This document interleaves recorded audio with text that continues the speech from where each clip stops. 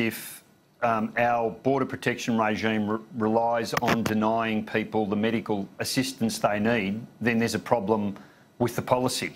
I mean, what the bill that passed the Senate, the Greens bill that passed the Senate and is now before the House does, is says if a doctor assesses that somebody can't get the help that they need, the medical treatment that they need,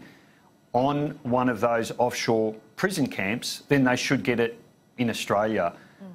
That should be the underlying principle behind anything that we do, and that is that people who are innocent are doing nothing other than fleeing persecution, that we have a legal obligation to provide them with the help and treatment that they need. So the bottom line is, if denying people medical treatment